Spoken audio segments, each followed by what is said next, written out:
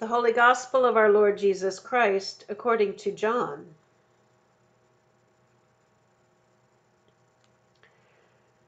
At that time, the festival of the dedication took place in Jerusalem. It was winter, and Jesus was walking in the temple in the portico of Solomon. So the Jews gathered around him and said to him, "How long will you keep us in suspense? If you are the Messiah, tell us plainly." Jesus answered, "I have told you, and you do not believe. The works that I do in my Father's name testify to me. But you do not believe because you do not belong to my sheep. My sheep hear my voice. I know them, and they follow me. I give them eternal life, and they will never perish. No one will snatch them out of my hand. What my Father has given me is greater than all else, and no one can snatch it out of the Father's hand. The Father and I are one." The Gospel of the Lord.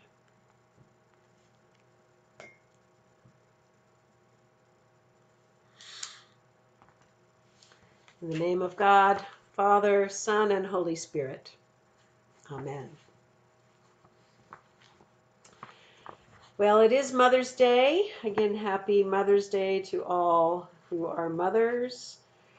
Sometimes this is a bittersweet day or a sad day for folks whose mothers are not alive, or people who did not have good mothering. There are many people in the world who were not mothered well. So we give thanks for the good mothering, and we say prayers for all those this day for whom it's a difficult day. It's also the feast day of St. Julian of Norwich, one of my favorites, as you know, because I quote her all the time. And it is Good Shepherd Sunday.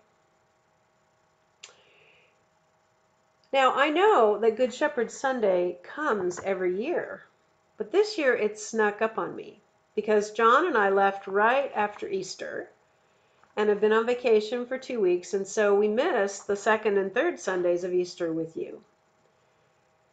But every year, on the fourth Sunday of Easter, we get a reading from the Gospel of John, chapter 10, where Jesus says, "I am the Good Shepherd." And he tells us that he is the one who will lay down his life for the sheep. And so this Sunday is known, in the Episcopal Church at least, as Good Shepherd Sunday. Now I'm going to talk a little bit about sheep and then about the Good Shepherd. I don't think many of us have had much time with sheep. If anybody has, raise your hand and wave it around. I haven't spent much time around sheep. Horses, I know. Cats and dogs, I know. Hamsters, I know. But sheep. Why did Jesus use the metaphor of sheep and shepherd? I don't know about you, but I would much prefer to think of myself as a horse than a sheep. Why? Because one thing I do know about sheep is that they are not very smart. Unlike horses, which can live by themselves in the wild, they can't really get along by themselves. Brother Curtis Almquist, one of the brothers from the Society of St. John the Evangelist, spent some time a few years ago with a shepherd and his flock in Northern California and had a lot of observations about sheep. So a little bit of what he says. Curtis says, "For one, Jesus is calling us sheep, which is not exactly a compliment. Sheep require an enormous amount of care and work.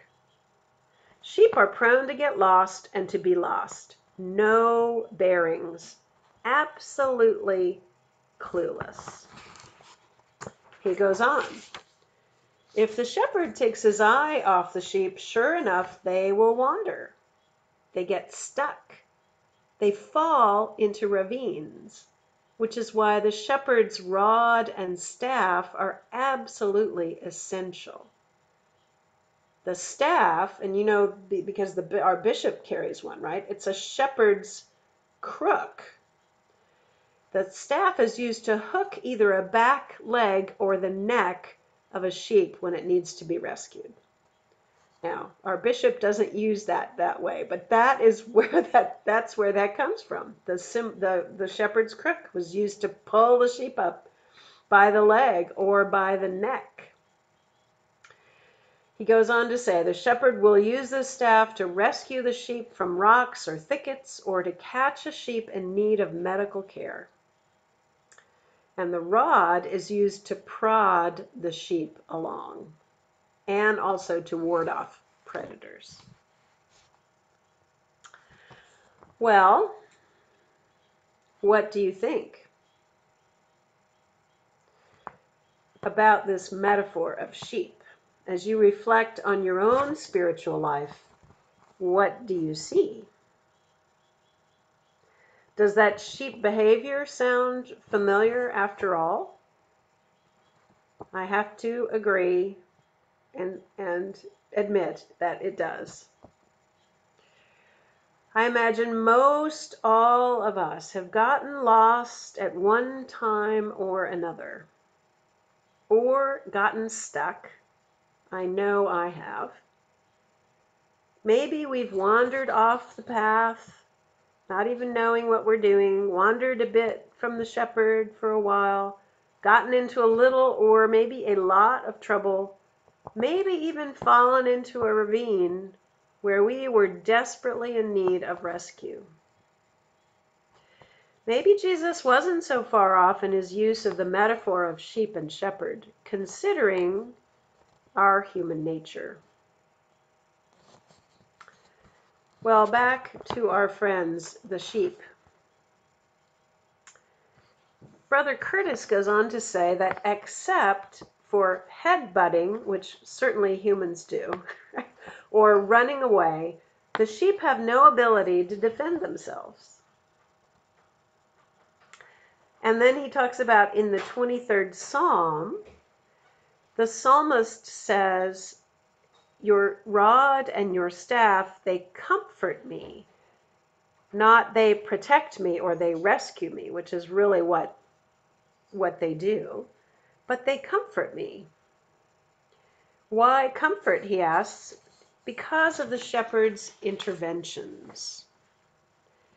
He goes on to say that necessary interventions, whether with sheep or with people, can be very difficult, sometimes quite painful, and yet ultimately for the good. Your rod and your staff, they comfort me. The Good Shepherd will intervene to rescue you when you need it. He says it may be quite difficult for you, even painful, but it will not be bad. You will ultimately find comfort and strength in the Good Shepherd's intervention with the rod or the staff.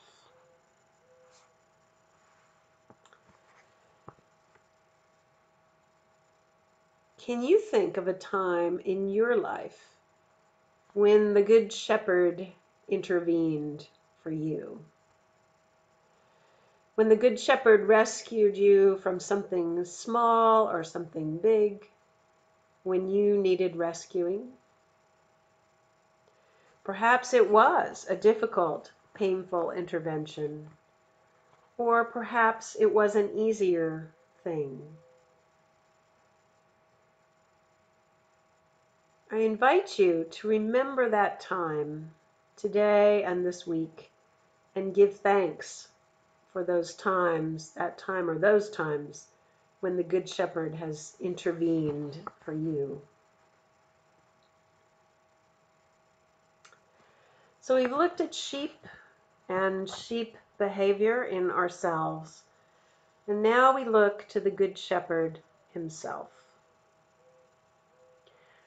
How wonderful it is to know that the Good Shepherd will intervene to rescue us when we need it. And why? Simply because we belong to him.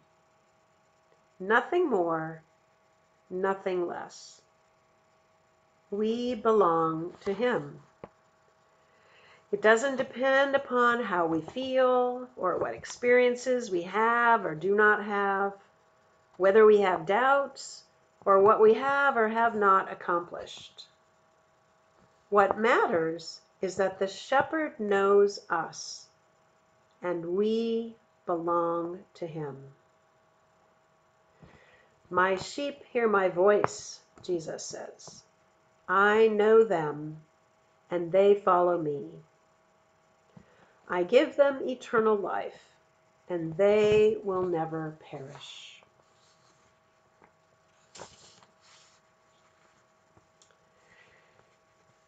So on Good Shepherd Sunday, we remember that Jesus, the Good Shepherd, is always inviting us to follow him.